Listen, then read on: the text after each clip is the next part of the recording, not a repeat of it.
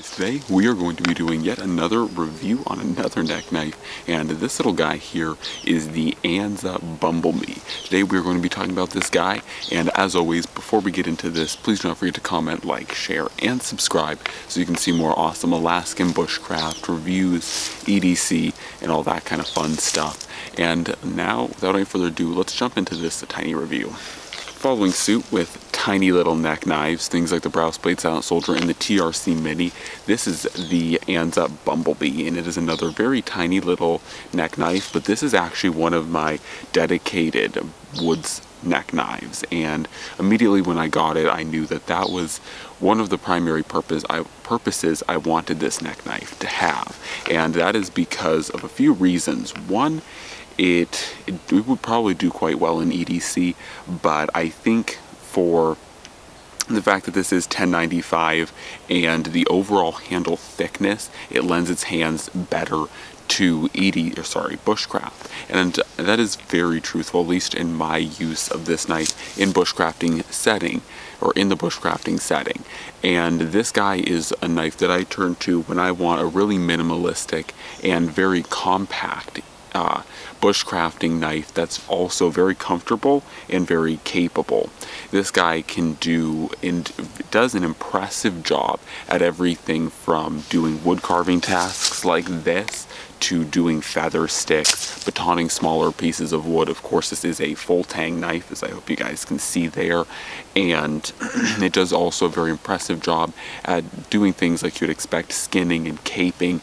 This little guy is very agile and very maneuverable, so it's very good at being able to go around and maneuver through bones and around skin and hide. It's very good at doing that.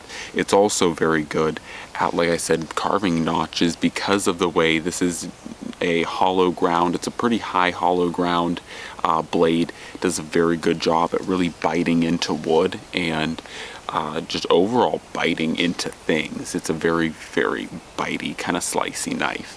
So it's, once again, not too good. Well, I mean, it would certainly be good for EDC, but I really like this for bushcraft. Another reason I favor it in bushcraft is because of the way the neck knife sheath sits, so as opposed to what my EDC neck knife is for right now. And once again, I keep these kind of swapped up, but just the pull force November 1, mixing it up today, you guys can see here, pull force pulls from the bottom, and that is generally what I like in my EDC neck knives, is to pull from the bottom, but this guy pulls from the top. So it lends its hand better to bushcrafting in that regard too.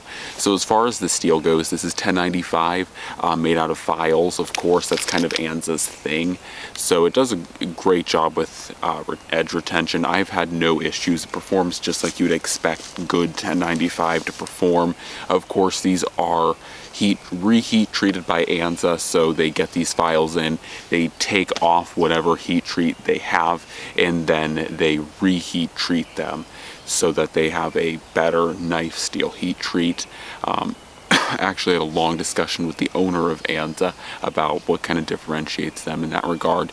Now, of course, the Bumblebee is named the Bumblebee kind of for the reason, if you guys can notice here, it has some striping in the micarta. These are gray and tan micarta scales, but they're gray here, and then they're kind of striped with some tan canvas micarta, and that really helps it to kind of pop, and I kind of actually like it. And then, of course, it has this area removed for kind of acting like that stinger, but even with that removed, it actually is still insanely comfortable. I have to say that another reason why this so fastly became one of my bushcrafting knives, or one of my bushcrafting neck knives, was just because it's so comfortable to just sit here and just work on a piece of wood. Even for this knife being really small, it fills the hand, because the handle, as you guys can see, there's actually decently thick. It fills the hand very comfortably.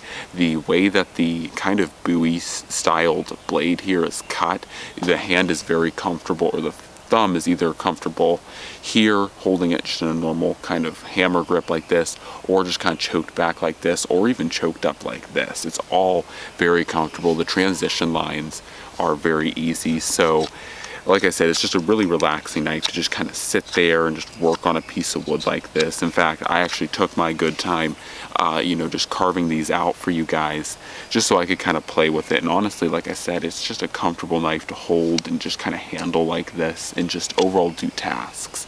So, very comfortable knife for it being so small and so tiny. But then, like I said, especially with this sheath, it really just disappears. You guys can see how compact this thing just kind of stows and it just sits right there. So it really disappears on the neck. It's not that heavy at all. Now I will say it is a little bit heavier than some of my really like the TRC Mini or the Browse Blade Silent Soldier.